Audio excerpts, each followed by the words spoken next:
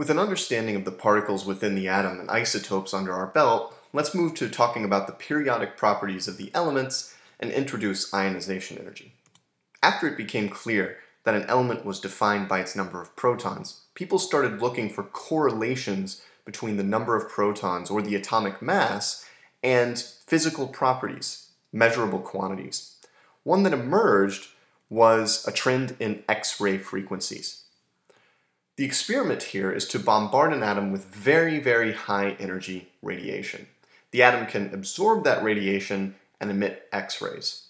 If we look at the lowest energy X-rays emitted by an atom, we find a remarkable trend. If we arrange the elements in order of increasing atomic mass and just kind of pin an index to each atom, with a couple of exceptions, which I've actually taken out of this plot, we get a very nice quadratic relationship between what's called the atomic number of the element and its lowest energy X-ray frequency. There's a beautiful quadratic relationship here. What this tells us is that this index that we've used, the so-called atomic number, probably has some kind of physical meaning since we can correlate it with a physical property, this X-ray frequency. As you probably already know, atomic number defines an atom as a particular element and counts the number of protons in the nucleus. If we add or remove a proton to or from the nucleus, we get to a different element. And in fact, that process of adding or removing a proton is a nuclear process. It's not really a chemical process, so we won't concern ourselves here at least with nuclear processes. The most important thing to know now is that atomic number defines the elements and counts the number of protons in the nucleus. X-ray frequency is actually rather unique in that it's related in a direct way to atomic number. For the most part, other elemental properties do not display this very nice, very simple upward trend with atomic number. Even elements that differ in only one proton can have very different properties, and elements that we find separated by very large differences in atomic number can have very similar properties. A good example of this difference in properties for two elements that are right next to each other in atomic number is carbon and nitrogen. Elemental carbon, as you may be aware, is either diamond, which you see here, or graphite. Elemental nitrogen is a gas at room temperature. And you may have seen elemental nitrogen in liquid form as well as liquid N2. So clearly, two elements with very similar atomic numbers can have very different properties. Elemental carbon is a very nice solid, elemental nitrogen, a gas.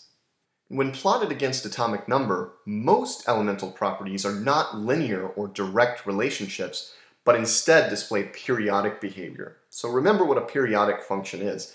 A periodic function is one that repeats over and over and over again. So just to show the idea in general here on just a generic set of axes, a periodic function is something like the sine function, which goes up and down and up and down and up and down over and over and over and over again. And we can identify certain things about periodic functions. For example, the time it takes to get back to where we started, right, which is known as the period of the function. We can notice in a periodic function that there are corresponding points. For example, there's a point here that's on the upward rise of the function, and there's a corresponding point one period away in that same position. The elements display periodic behavior, and through the remainder of the videos in this section, we're going to see a number of examples of this. The first property we're going to look at is called ionization energy. Ionization energy is defined as the energy required to eject an electron from an atom. So experimentally, we take a collection of atoms, we bombard said atoms with very high energy radiation until we're able to recognize when an electron has been ejected from the atom. The amount of energy required to do this, usually for a mole of atoms expressed in kilojoules per mole, is defined as the ionization energy. In chemical equation form, it looks something like this. We start with atoms of A in the gas phase, and we bombard them with energy to produce an A+ ion, also in the gas phase, and an ejected electron, E-. The per mole change in enthalpy for this process is what we define as the ionization energy. We'll talk specifically about what enthalpy means in a later video, but for now, you can just imagine that this is the energy required to do this process.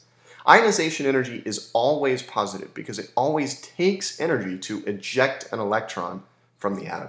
To give you an example, for a mole of hydrogen atoms, the energy required here is 1,320 kilojoules per mole, which is quite a lot of energy. This is about 1.5 times the amount of energy released in a mole of thermite reactions. And if you've ever seen the thermite reaction, that is a lot of energy required to eject electrons from a mole of hydrogen atoms. Looking at how ionization energy varies across the elements gives us insight into the nature of electrons within the atom. So here's a plot that lays it all out for you. Atomic number on the x-axis, ionization energy on the y. And notice that we're getting this lovely periodic behavior as we move along this curve.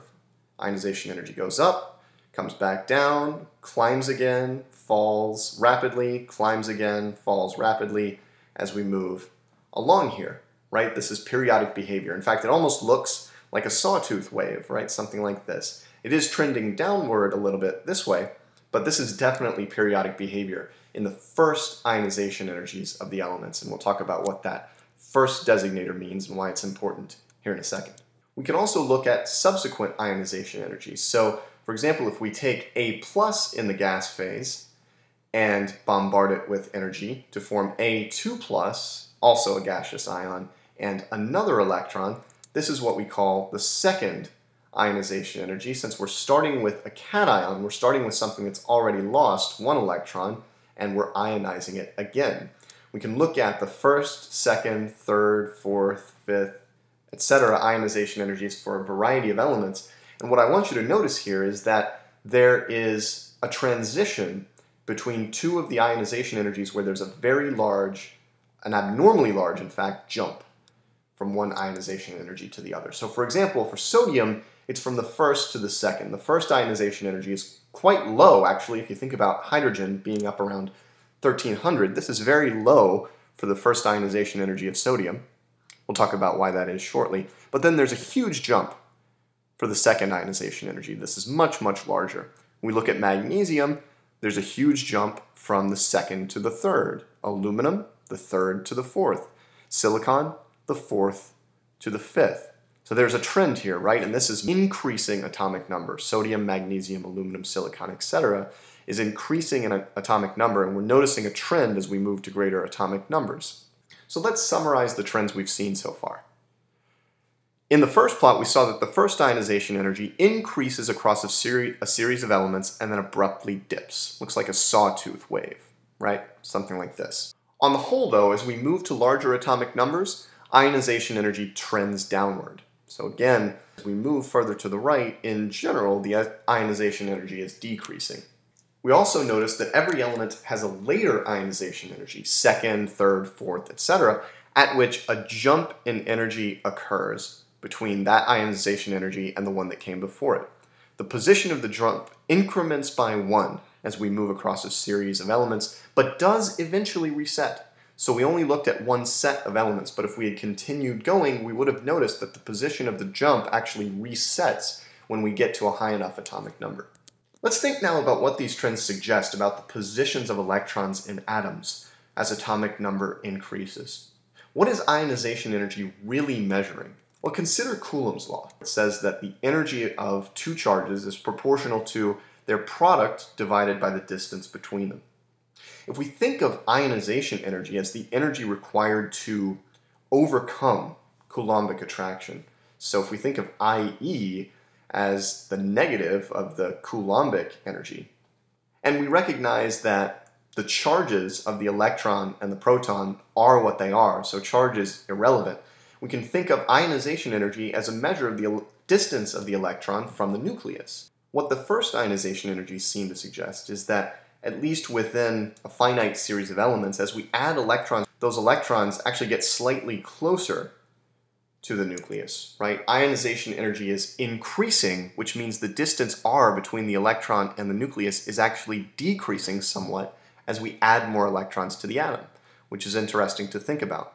But then we see an abrupt dip, an abrupt decrease in the ionization energy, and that means that r increases, right? If the Coulombic energy goes down, that means r must increase. There's a very large jump to a much larger distance, but we again kind of restart this process of adding electrons that are progressively a little bit closer to the nucleus.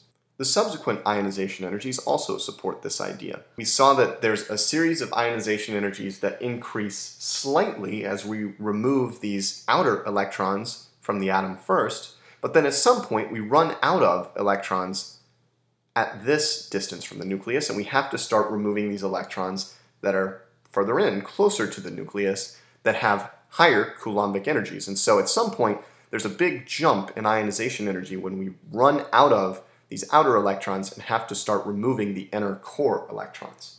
These observations suggest a model of electrons within the atom in which electrons kind of bunch together in groups. And we're going to talk about that atom in detail in a couple of videos, and then in the next set of videos when we talk about the quantum mechanical nature of atoms.